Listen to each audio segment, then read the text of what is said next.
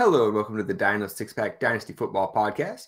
I have a really exciting episode planned today. I'm joined by my buddy Ronnie A Evans. How you doing today, man? I'm doing well. How are you? Doing pretty good, man. It's early out here on the West Coast, but there's no better way to start the day off than talking about some Dynasty trades here. So, of course, this is the third installment of this that we've done. For those that have seen the first two, basically what we do is I manage a ton of Dynasty leagues. They're all like real paid leagues. These are all trades that have gone down in between like the last week of preseason and yesterday. So trades that have actually happened in real leagues to kind of start the year. So what we're going to do is go through here and kind of grade these trades, tell us which side we like, give a little bit of pointers here and there. So a few kind of quick thoughts on some guys, and then we'll move on. We got 12 total trades we want to get to. Before we get going here, of course, make sure to hit the subscribe and like button. Make sure you get all the content like this. Head on over to fantasy6pack.net/plans. Become a member over there. You get all sorts of good stuff. You get custom rankings, you get DFS and betting projections. Our guy on our Sunday social betting show, Chris, yesterday, he killed it. Like pretty much every single bet he claimed, like almost every single one of them came through. On top of all that, we have a Discord forum where you can hop in, DM us directly, get fantasy advice custom directly for your league. It's really a good time. There's always a lot of conversation going on over there, but we won't waste too much more time. You ready to get going? Talk about some trades here? I am. I got all my Tennessee Vols stuff on to prove. I like it. Even though we lost to Florida. Hey, you got it right. Actually, before we get going here, I kind of want to take a note. I've been doing a little bit of research, and I'm pretty sure I found some paperwork that says that you are the leader of the Sky Moore fan club. Is that correct? How are you feeling after week two's performance? I'm feeling great, and I do want to put it out there that John Hansen over at SiriusXM and Fantasy Points, he is also like he's the big name that's been on Sky Moore, but he and I, we've been talking about him since like February last year, and I love him. I've been in a meme mode almost in how big of a Sky Moore fan I am, and I was happy. I think that the truth is the trajectory for Sky Moore, like if I can do this correctly with my camera, we live in an age where you expect a rookie receiver to come in and hit, and then their career either stays there or it declines.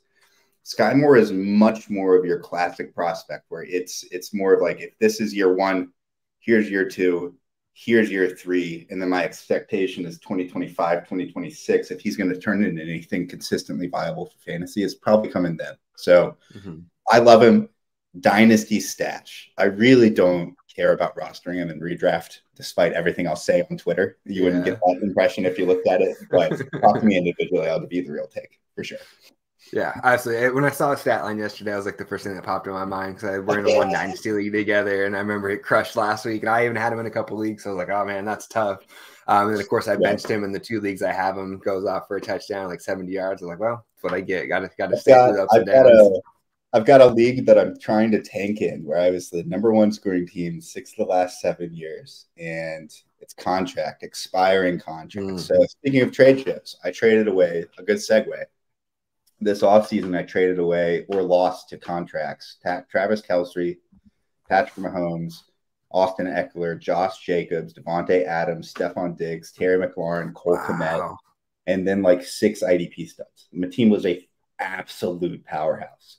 So I trade all these guys. I've got 7 picks in the first 17 next year, and I'm pretty excited about that. Good draft for it. Starting Sky Moore, Nico Collins, and Puka, wide receiver in this tank. I'm 2-0. I can't stop winning because of those guys. That's a good problem to have, though. I'm not going to get Marvin Harrison Jr. because of freaking Puka. Just like we all thought at the start of the year. And we even do. We have a Puka trade here kind of buried in at the very end. So I love it. That's perfect. Yeah, that was one of them that just went down right before games kicked off yesterday. It's kind of a fun one. But all right, let's get going here. First trade we got today. So scrolling across the bottom here, if you're watching at home. So we got a 10-team Superflex PPR league.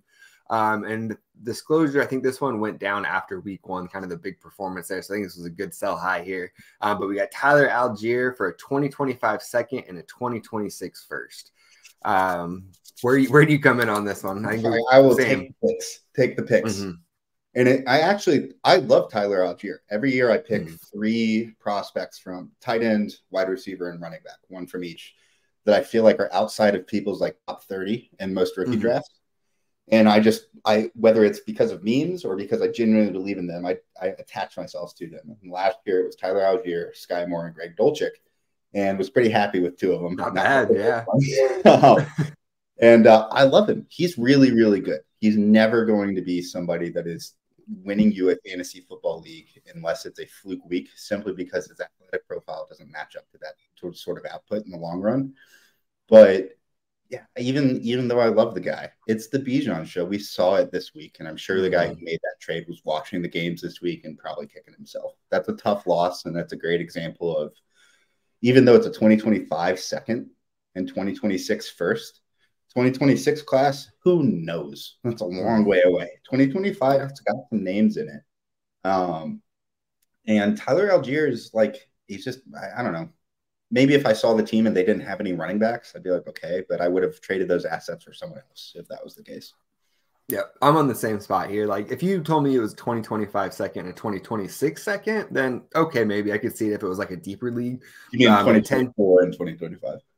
Or even if you just kept them, seconds in 25 and 26, and you wanted to go, move those seconds to go get a running back, like at least, Algier is probably going to have 10, 15 to carries. He's going to have a solid role, but I mean, yeah, like as you said, the talent discrepancy between him and Bijan was full display yesterday. Especially in a 10-team league, like even though it's not till 2026, I mean, that's a top 10 rookie that's going to be coming in the league. So it's not like it's going to fall to the end of like the round where it's like a pick 15 or something like that. Like it's a premium pick pretty much any single year. So we're in agreement here. We'll take the picks. Sorry, I didn't interrupt you. I thought you were done. No. What were you going to say?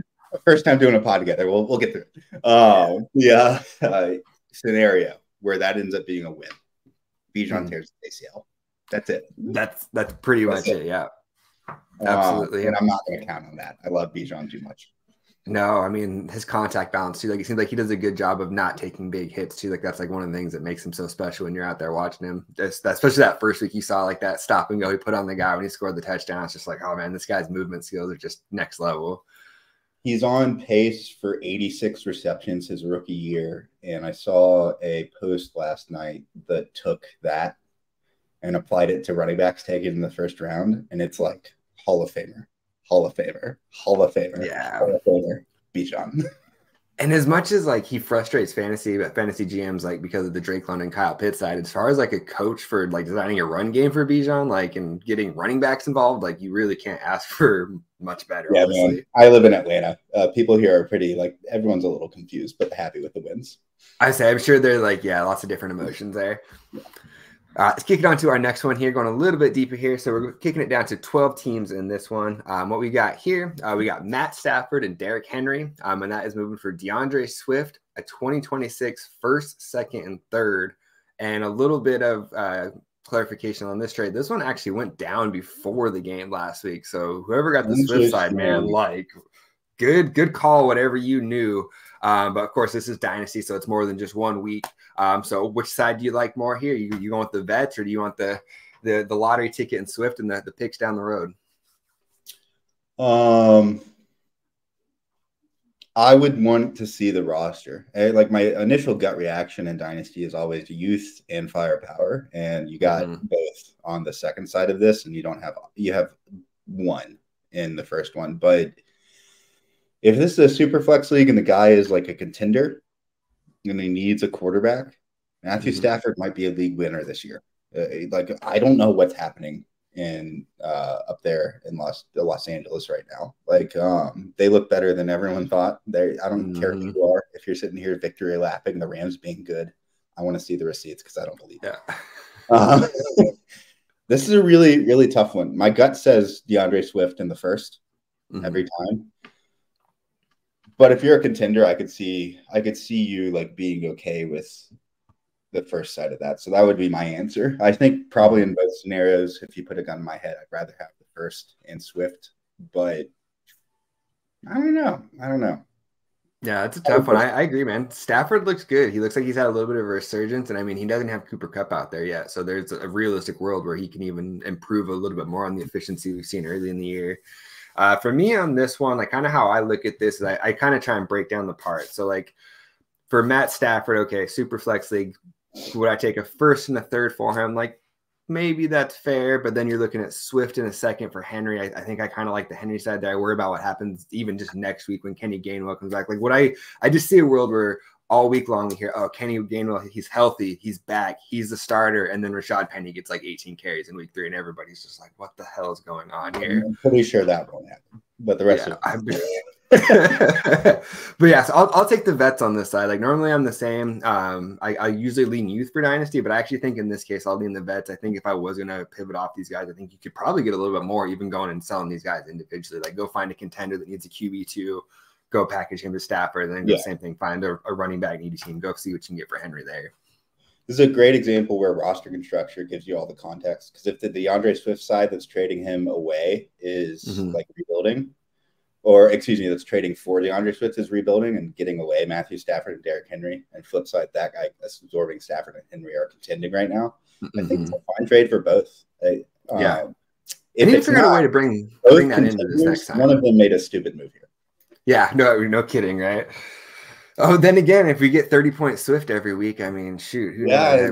If he's a guy that's a 6 yard per carry on 30 touches per week, man, we got another league winner here along with Stafford. All right, going on to trade number 3 here. And this is another one, same setup as we got here, 12-team Superflex PPR. We got another quarterback on the move. We got Jared Goff and Alexander Madison, who's in the running for one of the biggest busts so far this year. For Deuce Vaughn, a first-rounder in 24 and 26, plus a 26 second-rounder kick on that. Superflex, even with it. Even with Superflex, okay. I don't care. Jared Goff and Alexander Madison are 2 guys that I just am not looking at for my roster heading forward. Maybe Jared Goff for the next couple of years, but you're getting a 2nd-round pick in 2025, which is whatever. And Superflex, you're getting a first next year, and then you're getting a first to pair up with that 3 years down the road. You're basically setting yourself up to ensure that your roster is okay moving forward. And Alexander Madison is not going to be rosterable next year. That's my prediction. And Jared Goff is fine, but he's probably got 2 or 3 years left at best of elite production. So, yeah, this is immediately. I looked at the 2021st. I would be willing to trade Madison and Goff potentially for a first and a second straight up. Yeah, I'll take the pick side on this one. And this isn't even just my Cowboy side coming out wanting Deuce Vaughn here. I'm a big Hendon Hooker fan personally. I'm sure as a Tennessee guy, you know what I'm talking about here. I think that, had he not had a bum knee coming out of this last draft here where he just got hurt, man, I think that he would have been I think he's better than Will Levis. Like, I have had him ahead of Will Levis in my Dynasty ranks from the start. I still have him ahead of Will Levis. I think he's going to be better than he is. I mean, you look at what he did in Tennessee, man, like, he had some good weapons down there, Cedric Tillman, Hyatt, exactly. And look what they do now without him. I'm a big Hendon Hooker guy, so I think that Goff, his job is safe for sure this year, probably even next year, because it takes a little bit for guys to come back from that. But I think years 3 and on, I think you're looking at the Hendon Hooker show there, and I think that's a great pairing. Of course, that far down the road in football is like dog years. Like, you never even know if Dan Campbell will still be there. But I like the thought of a healthy Hendon Hooker sliding into what they've built so far in Detroit there. So yeah. The other thing I'm looking at here is a 2025 second and 2026 first. That is just ammunition to basically guarantee that I can get this 2024 first up inside the top 5. Package that up, and at that point, then it's a no-brainer for me. Let's say that this trade allows that guy to go get Caleb Williams next year. And basically, he just traded Jared Goff and Alexander Madison for Caleb Williams. Like, changed the entire trajectory of his franchise with a move like that. Yeah. That's a huge win for the pick side. So here's another one. So I'm going to be intrigued to see if we both are on the picks on this one here. This one was a 12-team Superflex. Guy bailed on Zach Charbonnet for a 3rd in 24 and 25, and then a 2nd in 24. You still going the picks here? Are you a little bit worried about the slow start from Charbonnet, or where are you coming at on this one? Because, if you flash back a little bit, I think whether it's Superflex or one quarterback, you were spending a late first, maybe an early second in some leagues to grab Charbonnet. Are you feeling like that was an overpay where you want to just recoup what you can, or are you riding it out here? I would take the Charbonnet side just on the assumption that he gets the workload at some point this year, and then I would immediately sell him again for more. Okay. I'm a Seahawks fan and really, really like Kenneth Walker, but my expectations for him in Dynasty certainly took a little bit of a hit last year, but they didn't fall off. Like, even the Charbonnet draft, I was like, they don't have any other running backs, and Pete Carroll's an absolute weirdo. Sure, they took Charbonnet. Great coach, but yeah, great coach. They've drafted weird for 15 years. So, like, I don't know. I think that's what I would do. I don't like either of those sides. Like I don't really want either side of that trade. So for me, I would play strategy. I'd pick up Charbonnet and wait to flip him. Yeah, I'll go Charbonnet here too. I mean, I gave him a late round 1 grade for fantasy purposes, of course, not for the real NFL. And you look at how they brought Kenneth Walker along last year. Like it was slow. I think he had like 1 carry the first game he came back. And granted, he had, if I remember, like a core surgery or something like that, or some sort of injury that kind of brought him along slow. But again, this is Kenneth Walker's backfield. Like I think he's at no point is he dropping below like 60% of the carries and the touches here. Sure. But Charbonnet, he will pick up some passing game work as he goes on. I'm not sure that DJ Dallas is a 3rd down back all year long. Although that would be the most Pete Carroll thing ever to just have DJ Dallas over their running back. They spent another high pick on. But yeah, I'll go Charbs here. You just gave up a first. I don't think it's worth bailing for a 2nd and 2/3 2 games later. Well, and you nailed an it offense too. like this. You hit the nail on the head when you were talking about like Kenneth Walker's not going to get rid of the backfield, but Charbonnet might factor in and probably will as a pass catching back eventually. Even like if let's say that his best case scenario is in between where the haters are and the truthers are for Charbonnet, and he just ends up being like a middling RB3 with upside weeks when Walker's out for the next 3 or 4 years. I'd still rather have that than like 3rd, maybe the 2025 2nd is what's giving me pause, but still, I'm sticking with my take. Take the Charbonnet side, and if he pops and you don't love him, just flip him. I mean, another thing too is like Kenneth Walker, extremely talented, but he has a violent running style. So the chances of him missing time at any given week are they're above 50% just the way he plays. And at that point, then you have a chance for a workhorse in that offense. Absolutely, I agree with you there. So here's one, kind of how at the start of the show I talked about how you were like the leader of the Sky Moore fan club. Since he's kind of came in and just from a fantasy purpose, I've been a little bit of the leader of like kind of the hate club on this guy. So I'm intrigued to see which side you come in here. We got James Conner straight up for a 2024 2nd round pick. Give me the 2nd. Really? Okay. Even so, context on this one. This is kind of slotting in as like an RB2 flex on like I won't say contender, but like an in the mix team. Does that change it all for you, given that little bit of roster construction? From next year's class, just to reiterate this with, and I did a deep dive on this class with my buddy Jeff a week or 2 ago on the phone. I'm not going to waste your time pulling this up. It's going to take me 2 minutes. Yeah.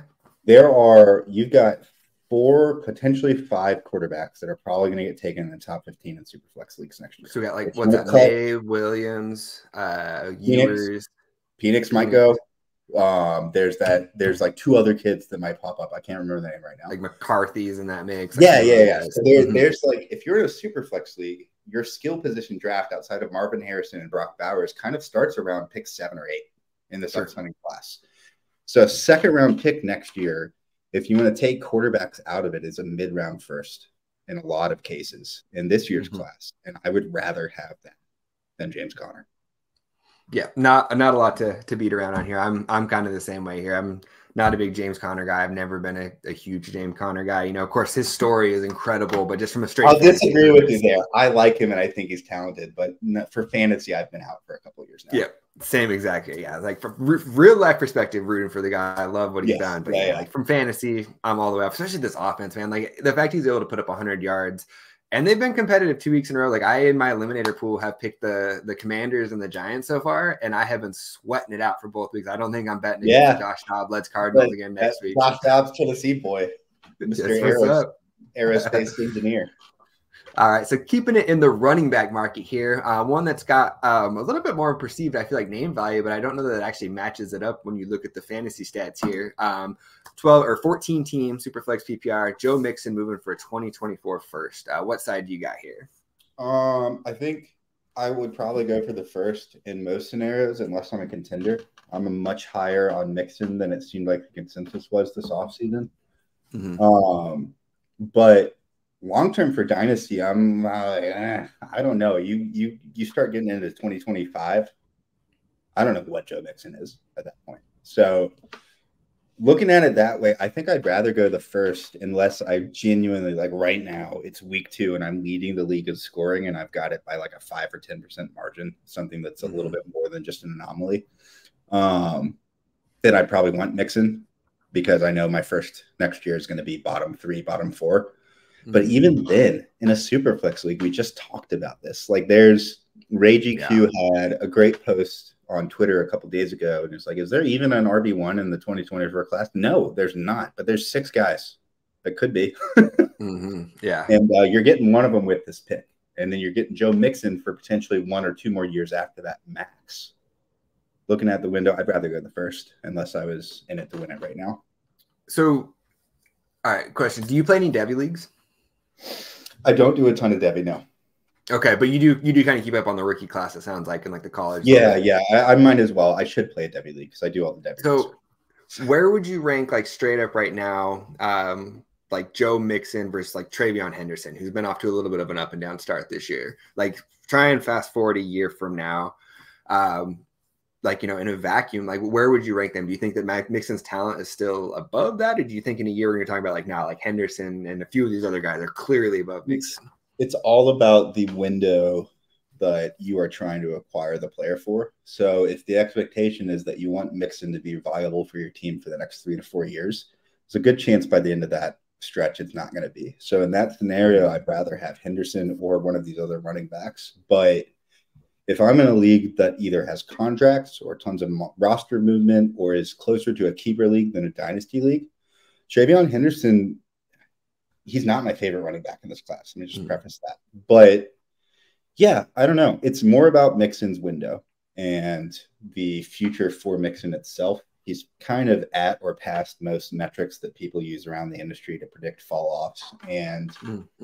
on top of that, the window is closing for him. However, year 1 and 2, Travion's going to go to a good offense and be the number 1 guy to beat out Mixon. So that's a very, I don't know if I answered that. It's tough. I know it's so hard to like hypotheticals without knowing what team it is. Cause you know, he could fall into a Charbonnet situation where it's like, okay, well now it's pretty clear we want Mixon for at least these next 2 years, you know?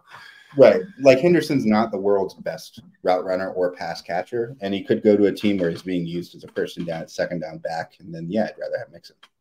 Yeah, I mean, that's awesome. As somebody who spent like a first-round pick on Travion Henderson in one of their leagues this year, yeah, it's been an awesome start, let me tell you there. Yeah. haven't gone great. He's explosive. He is. Like, and to be fair, I haven't got a chance to sit down and watch those full Ohio State games yet. But like just kind of doing a little bit of box score, looking at it, I'm just like, oh man, like I was hoping to get a little bit more out of this guy.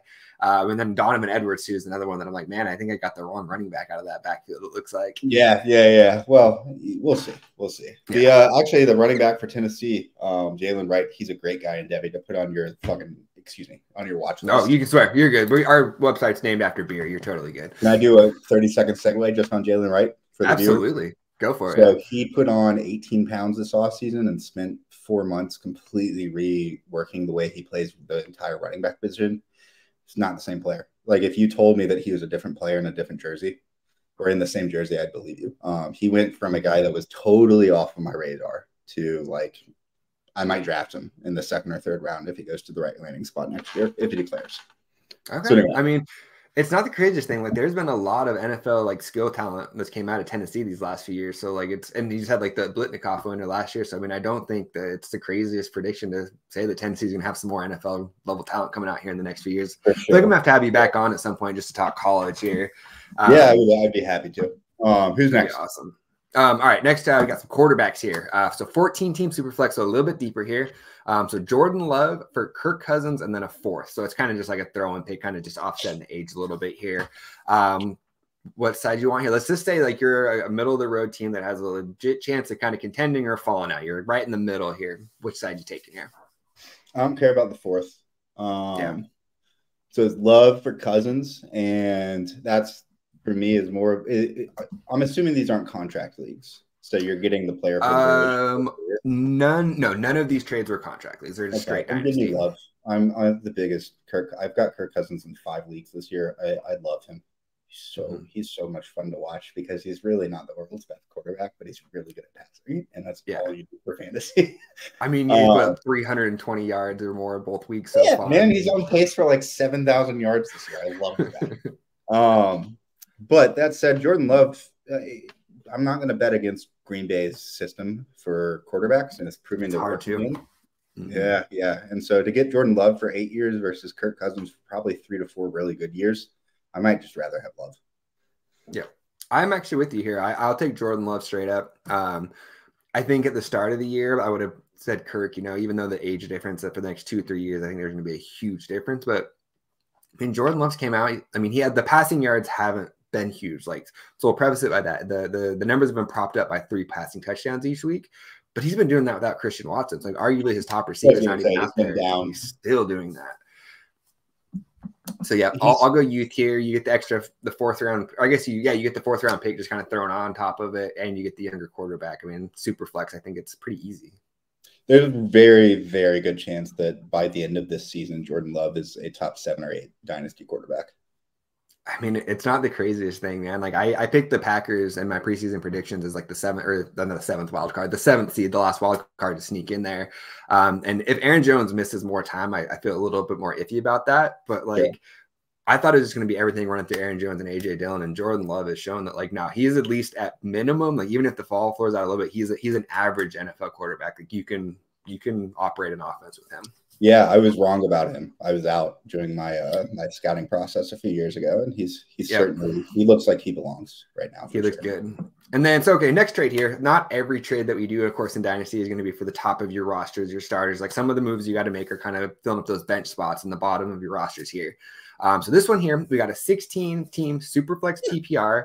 A little bit of extra notice on here, a little bit extra on this. There is an IDP league. And so for my IDP leagues, the way I have the scoring set up is like your top defensive players are going to score about the same as your top running backs, your receivers. So like TJ Watt is just as like more valuable than a Derrick Henry.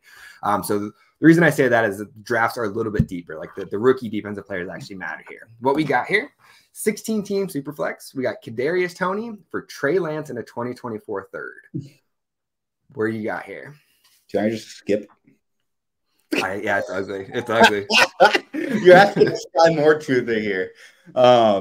Look, all right. I had a great discussion with Jeff actually last night on the phone about this. So Sky Moore this season, we talked about it earlier. He's probably a wide receiver 4 at best with pop weeks. Kadarius Toney, he's either going to work out or he's not.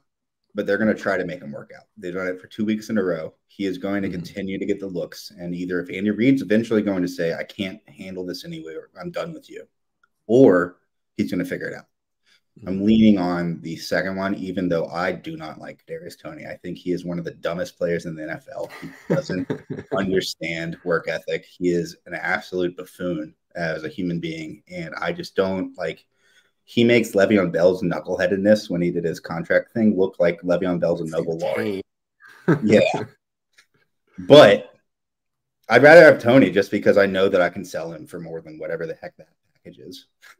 Yeah, I'm with you here. The little bit of I guess background on this one is the Trey Lance dude. He did a good job capitalizing on the news. Like as soon as there was that little bit of positive, we were like, oh, Dallas is buying back in. It's a good fresh start. Like that minute you got the sleeper notification, somebody is on the trade block, and then a few minutes later, he pulled this trade off. I'm pretty sure this was right after it happened. So I don't even think we'd had games played yet. So I can't even say it was like a sell low or a buy low on the Kadarius Toney side. It was just somebody capitalizing on the little bit of good news we've got on Trey Lance in the last 3 years.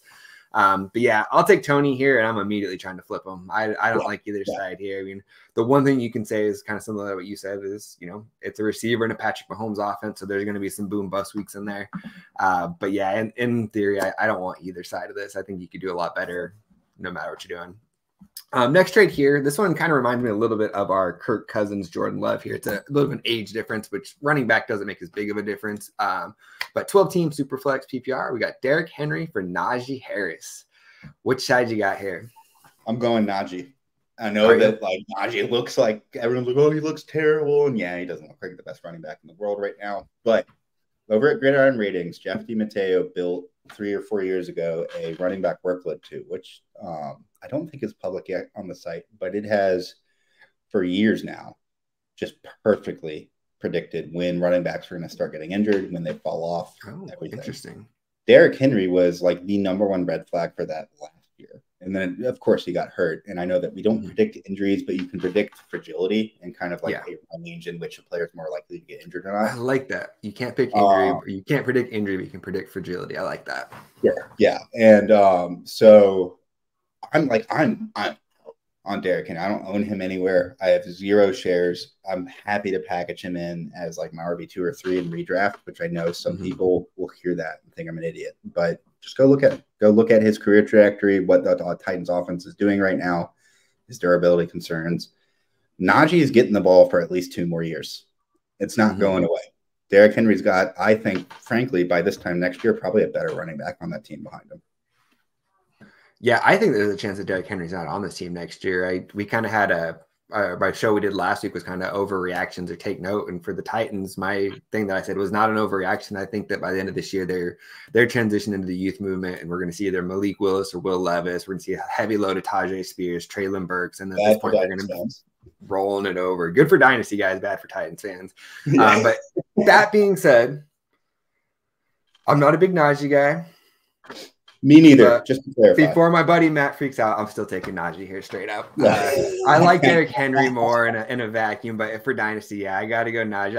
I could just see my buddy Matt just like starting to seethe right now as I'm like setting it up to take Derrick Henry. But now I'm going Najee here.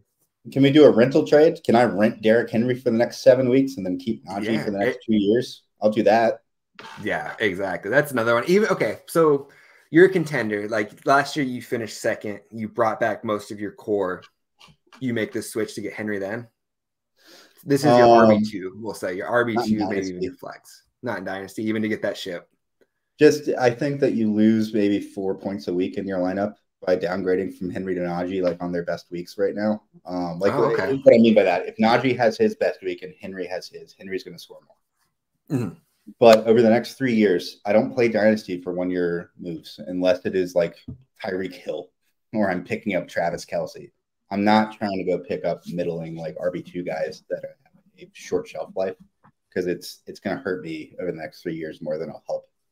And anything can happen in the playoffs too. Like I'm not a big fan of selling out for Dynasty unless it's for surefire assets. And Derrick Henry is about as far from that for me right now at the running back position as you could be. Yeah, I think that anytime you're getting older at running back, you're playing with fire a little bit here. Like I think that the only way this is like I said, a trade that makes sense is, it's the trade deadline. You're 11-1, crushing everybody, and you just need some extra depth to make sure you don't get hit with an injury in the playoffs. But yeah, Dynasty 99 times out of 10, I'll go Najee here too.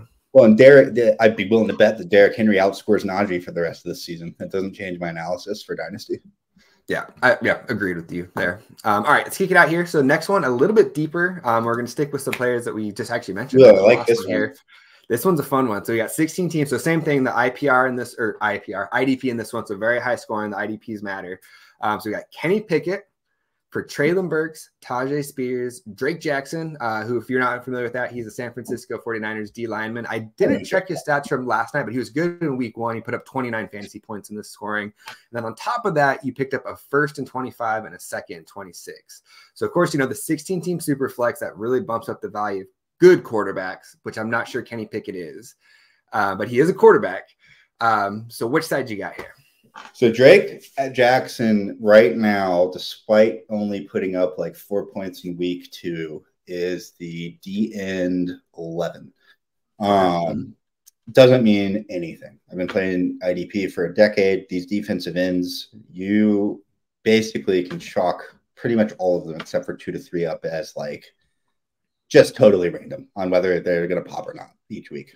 So come back to me in week 6 and see where Drake Jackson ends up. That said, just a segue, last year pre-draft, I'm on like a mock draft roundtable with a bunch of IDP analysts, and we're in like round 4. I'm like, give me Drake Jackson because I like his profile, I like his length, and in Dynasty, whether it's in 2023 or 2024, he's going to eventually be the guy that takes advantage of the attention on Nick Bosa, and we are seeing that right now. So that's just a side note. I love Drake Jackson. My favorite assets in Dynasty are always the guys that are free as rookies that end up like looking like they have a guaranteed path to play time, and then they round out 60% of your roster and you hit the rest of your picks and you're good to go. So anyway, PPR, Superflex, IDP, give me Traylon Burks, Tajay Spears, Drake Jackson, 2020 first and second every time. I love Kenny Pickett too, but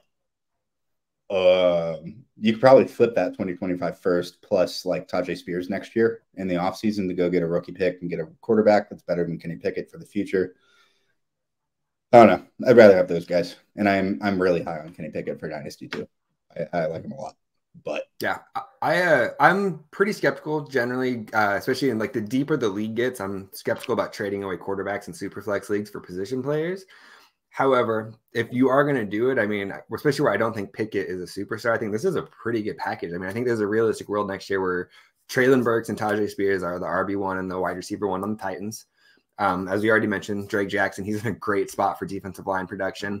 I mean, he had 3 sacks the first week, so we saw like what he could do operating in that space. And then the way I look at it is I can immediately try and flip that 25 first and second, go get a first in 2024. And then at that point, then I like this package even more.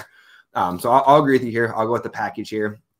This is what you're aiming for if you're looking to kind of shift up a quarterback and kind of keep the rebuild going. This is the type of package you should be aiming for here. Yeah, I would have done that without Drake Jackson in there too. He doesn't factor into the trade for me. I just like him. Yeah, he's just kind of a nice little kick in there. Next trade here. So sticking with, I guess we're going actually back to the Najee train here. 12-team Superflex PPR. We got Najee Harris, Pat Freiermuth, Kadarius Toney for Garrett Wilson, Jake Ferguson, and Sean Tucker. I didn't add it in this one. This one is tight end premium too. It doesn't change it a lot for Ferguson, but slight little bump. Change just a little bit for Freiermuth, but even bigger for Freiermuth. Then yeah, I mean the bump there is bigger there. Is it? Do you know if it's full PPR premium or half point? This one is full PPR, and then you get a half point extra for catches and first downs on tight ends. It's a really interesting trade. I know. When I first saw it came through, I was like, damn. And then I saw Garrett Wilson on the other side, and I was like, okay, maybe, but yeah. Well, here's the deal. For me, it's an interesting trade, but I would walk away with the Garrett Wilson side anyway, like regardless. I'm in even trades in Dynasty, I always want the side with the best player. And then in this case, you're getting a guy who, like, if people are discounting Garrett Wilson in Dynasty right now, please tell me where. I'll go join that league and buy him. But yeah, I don't know. It's easy. I think easily Garrett Wilson for me now that I think about it. I don't want the running back and the tight end from the same offense. Kadarius Toney, I'm kind of like whatever on. If he works out, I'm more than happy to be wrong. Sean Tucker's cute, but might not be anything, although I do love him. Jake Ferguson, same thing. He's cute, might be something, but probably not like dominating to the point where you're going to win your league because of him. There's one guy in this trade that looks like a guy that's going to single-handedly win people leagues over the next 2 to 3 years, and that's Garrett Wilson. So I would take that side. Yep. I wish we had more to disagree on, but I'm with you here too. This was, in my opinion, one of the best buy lows. Like this happened right after the Aaron Rodgers news, like the next day. Like this is how you capitalize on bad news. Yeah, buy low on a guy like Garrett Wilson. And then so kind of how I'm breaking this trade down here is I feel like Kadarius Toney and Sean Tucker are kind of in a similar boat where they're just lottery tickets. Like if they bust, whatever, you're not really doing the trade for either of those guys. At that point, then you look at Garrett Wilson and Najee Harris, which for me is huge advantage Garrett Wilson. Then you look at the Pat Freiermuth, Jake Ferguson, which is a big jump for Freiermuth, but it's not as big of a gap as what I have between Najee and Garrett. I'm actually a little bit of a Jake Ferguson fan. He's my second most owned players across all my leagues. I mean, we saw him get a touchdown last night. He was very heavily involved in week 1. You saw what Dalton Schultz was able to do in that offense the last few years. Dak likes to lean on a tight end. I don't know if many people noticed it yesterday, but the Cowboys fans did. So our first 2 touchdowns of the day went to Schoonmaker and Ferguson. And then the third time down, we tried to get our third string tight end a little reverse to get Hendershot in the end zone for a tight end. They're trying to get all 3 tight ends. And shambles. You could tell they were down there just having fun with it. Like we got CD going off for yards, but let's see if we can get Hendershot a touchdown here. Yeah. It kind of made me laugh a little bit. But so I think Ferguson actually has kind of like some high-end tight end too, maybe even some sneaky like back-end tight end 1 week, especially once the buys start hitting. So I actually think that Ferg is a little bit more of an asset than he's getting credit for. So I'll take the Garrett Wilson side. I'm feeling pretty good about that one. I'm feeling like I got a pretty big steal here on this one if you're coming away. And the last trade here of the day. Oh, go ahead real quick. I was just going to say for the Ferguson thing, like I'm with you. I actually really like him for Dynasty. When I said that he's probably not going to be like a difference maker that wins championships, I look the same way at Pat Freiermuth and most of the tight ends that are in the tight end 8 to tight end 15 range. It's kind of like, I like him. I'll hold him for Dynasty. But high end tight end 2, low end tight end 1 isn't most likely winning the league for anyone. That's just where I am with him and Freiermuth right now. All right, last trade of the day here. This is a fun one, and this one's very relevant. And you could see trades like this happening in your leagues literally today after that what happened yesterday here. So what we got here, and this is the only trade of the day that I was actually involved in, but I will tell you which side I got after I hear your opinion on it. So what we got here, 12-team Superflex PPR. We got Puka Nacua, Kendre Miller, and Will Levis for Matt Stafford and Gabe Davis. What sides you got here? I love this. All right, so I've got a couple leagues actually with Kendre and Puka on the roster. And Kendre for me, 50-50 on whether he ever becomes anything worthwhile for fantasy. But it's enough of a chance where I'm holding him everywhere I can.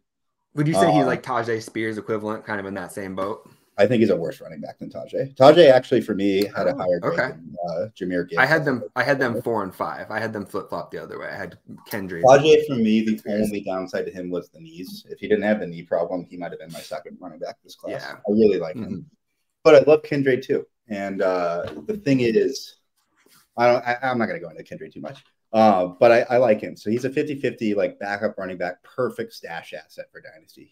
I have him everywhere I can in Dynasty. Puka, I have literally everywhere I can except for leagues where I thought I had him and then didn't put away with him. Well, I think I have, of my 10 leagues this year, I've got him in 6.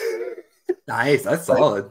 It's just, it's not, I got lucky with Puka in March, and like I was telling you earlier, like he just happened to be my guy at wide receiver this year, so I was in early. But I take the Puka and Kendre side. I don't care about Will Levis. I don't really care about Gabe Davis. I know he did good this week. Matthew Stafford, I care about for about 14 weeks. Give me Puka. Really, Puka's the point of that trade. But then if you take Puka out of it, Kendre and Will Levis, I'd take the Stafford and Gabe Davis side over those two, but maybe not if I wasn't like a straight contender. I mean, if I was in a rebuild scenario, I still might actually rather have Levis and Miller over Davis and Stafford, just because Stafford's not an asset in 2 years. Sure. But maybe I'd still rather have Davis. I don't know, man. The takeaway is give me the Puka Kendrick Miller side. Man, okay, yeah, I think this trade definitely, it just comes down to how you feel about Puka here. And so, okay, so this trade, I tried to capitalize on the Puka hype, and I thought I was making a good move here. You know, I won't say top 10 in the league. This week? It was literally like minutes before the game happened. So when I sent it to you, like in the chat yesterday, like it had happened like 5 minutes before that. Like it had just happened. So like, okay, here's my thoughts. So I'm probably the second, third best team in the league. So like I'm in the mix. I'll be in the playoffs barring crazy injuries hit me. And I have a ton of youth behind me. My receiver room's pretty deep. Like I think in this league, I got like AJ Brown as like my wide receiver 3. So like I can afford to, you can never afford to give up rookies that are hitting like this, but I can afford to take a little bit of a hit at wide receiver. Sure. Matt Stafford came in, had a good game for me. I think the only reason that I'm not like in a better or a worse mental state today is because Gabe Davis did have a decent game. So I was like, okay, at least that was a little bit there. But yeah, I'm feeling a little unsure, a little uneasy. Like I think Stafford's going to do what I need him to do. He's going to be a good quarterback too this week. Like Gabe Davis is a good fill-in, but man, if Puka keeps this up, especially once Cooper Kupp comes back, like this could be one of those trades that I look back on and I'm like, all right, I'm sure there's a lesson to be learned here. But then again, it's hard because there's so many times you see 5th, 6th round guys that have a couple big weeks and then they fade away. But Puka looks different, man. Like not many run-of-the-mill rookies can go out there and get 20 targets. Like that's legit crazy. That's like almost up there with like DeAndre Swift having 6 yards of carry, 30 plus carries. Like that's like almost equal levels of crazy as that. So yeah, like I do think yeah, it's tough, man. My thought process was like, yeah, like I took this guy in the 30th round of our draft. We did this draft with rookies before the rookie draft. And like every year we do our rookie draft before the NFL draft. So I got him with my 30th and my 30th round picks. Like it's free money at that point. And I was like, all right, I can get a guaranteed quarterback 2 and like a quarter or a wide receiver 4 or 5 for a playoff run. There's a chance Puka, we're seeing the best 2 games of his career right now. Or I guess in my mind, the best game of his career. And then he followed it up with that. So I don't know, man. I think I would still, in most cases, take the Stafford and Gabe Davis side, but I don't feel as good about it as I did yesterday morning. I'll tell you that. Let me paint a picture for you with Puka. So, because I agree with your process, and I wasn't there because I believed in Puka more, but I'm not taking victory laps on that. Like if you talk to me after week 1, my feedback to 3 different people was Puka's amazing. Do not put him off your roster. He might not do anything this week. This 49ers defense is for real, and we really don't know whether Seattle's defense was a fluke or not that allowed him to go. Clearly not. 54% target share. He's being used like a hybrid between Jarvis Landry and Robert Woods, which isn't going to go away when Cooper Kupp comes back. He's just not going to have 20 targets every game. The only thing that I would have said immediately before making that trade was that Puka had enough of a showing in week 1 to make me comfortable that he wasn't going to be a nothing burger for fantasy. And at that point, I could still get behind. Well, I'd rather have Gabe Davis and the wide receiver 2 for Josh Allen, but Puka and Gabe Davis were the only 2 assets in that trade that matter to me. Everything else is kind of like whatever. And I think that it's not the worst decision to go, like, you couldn't right now. You can't go trade Gabe Davis for Puka Nacua. No one in the world will make that trade. However, it wouldn't be the worst trade. I wouldn't look at it and be like, oh, you're an idiot for doing that. So I think you probably lost a little bit on that one, but it's not the worst. And the process was okay. It's not like you went and like freaked out because Travis Kelce mixed week 1 and traded. Like, no, it's a good process, I feel like, but it does happen, man. Like, sometimes you got to take your L's on these one. And I mean, I was in my process of trying to cope yesterday, looking for some nuggets to try and like ease the pain, and I found some more stuff that just made me like even more sad about it. It's like one of the things in my mind, I'm like, all right, what's going to happen though is Cooper Kupp's coming back in week 5. He's going to come back into the slot. He's going to take up all those targets. And then I start doing a little bit more like looking at it, and I'm like, damn, okay, so Cooper Kupp is like 70-75% out of the slot. Through 2 weeks, Puka's been like 20 to 25% out of the slot, and the rest he's been out wide. So that's not going to affect him like basically at all. Like, if he may lose a few targets, but he's going to be on the field just as much. It's going to be Tutu that loses out in this group. So I'm just like, man, I'm just hoping that Stafford just rides and just I get the secondary benefits of Puka and Cooper Kupp down the stretch just by having Stafford on my team. But man, I think that'll happen. Lesson in patience here. Don't sell your rookies too early. No, you got Puka as a wide receiver 2 right now in fantasy, which is awesome. When Cooper Kupp comes back, he's probably a wide receiver 3-4, which is still like, if you got him, that is a free starting asset. That's big time. Big profit. That's how you win leagues. Awesome, man. Well, hey, that's all I got for trades today. I really appreciate you coming on. This was a lot of fun. No worries, man. I had a great time. I'll try and find a way to bring a little bit more roster construction into it, just to give a little bit more like background on some of these trades for next time. But this is fun, man. So what all do you got going on? Where can people find you? What do you got to plug? Like, what do you got going on here, man? Super low key right now. I've been spending the last 4 months working with some people that have more money and wherewithal than I do on starting an AI fantasy football company. Oh, wow. To help like integrate that into everything. But no public info on that yet. I actually have a meeting on Thursday with them. But down below right here is Fantasy Proceeds. That is an in-progress nonprofit for fantasy football and mental health, and then aggregating charity work. Similar to like Fantasy Cares, but I'm not interested in taking Fantasy Cares' place in the industry. I just want to like be a part of everything that's going on. And then I've been with Gridiron Ratings for the last 5 years. Jeff DiMatteo is the brainchild behind that. And I would be willing to say that there are probably lots of people that are better at fantasy football than Jeff is. I cannot think of too many people outside of like genuinely outside of like the John Hansons of the world that spend as much time digesting information as he does. And if you ever need someone to talk to about football and you want like an encyclopedia to drop on you, shoot him a DM and get on the phone for 15 minutes. He really, really knows his stuff and has impressed me for the better part of a decade as one of the more unheralded people in the industry that deserves more attention. So that's me. Gridiron Rating, I was checking it out a little bit before the show. And so break it down for me a little bit. Essentially, it's like it's going through and like trying to make it an easier way to kind of rank fantasy players. Right?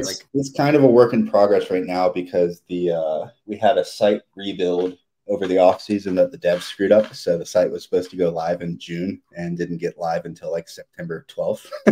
Okay. Better late than never, I guess. But yeah, the idea right now is like if you go onto Gridiron Ratings rankings page, they're not rankings, it's player grades. And everything Jeff is trying to do with Gridiron Ratings is create a hub where you can go in and assess your information that you've gathered everywhere around the industry, and then go to a place like Gridiron Ratings where you can then cross-reference that against situational information. So like the rankings are draft grades. And like, I think, for example, like Justin Herbert, I think is like a 99. And then Mahomes was like an 86. And it's because if you go in and you acquire Patrick Mahomes on your team, it's actually probably hurting your overall roster construction because of how high you have to grab them. So you can go in and sit in and look at that and say, all right, well, this guy's ranked number 3, but if I take him here, it fits with ADP. It's actually not the best pick. I should go take, like, I don't know, Tyreek Hill here instead. He's a 99. And so it's a constantly evolving site that is trying to attack fantasy football from a different angle. And there's some pretty cool stuff that he's working on, one of which is a draft guide for next year. We're going to use AI to help build out some of the graphics for that. It's going to be pretty interesting. That's sweet. And then the last thing is eventually getting to a point where the website section of the website will only be images. And so like flipping through a card deck when you're looking at player information, instead of scrolling through a big list with all this data or having to like click through pages, you're like on Tinder and you're swiping through the running back rankings or swiping through the wide receiver guys. And I think that's Jeff's idea, and I think it's really good. It might make. I like that. It's easy to be able to like kind of process like smaller bite-sized pieces of info instead of just here's like a wall of text. Like good luck trying to pick out what the right. You're at work talking with a friend, Puka Nacua or Gabe Davis. I don't know. Let's go to Gridiron Ratings. You just swipe through the 2 images of the guys. That's it. So.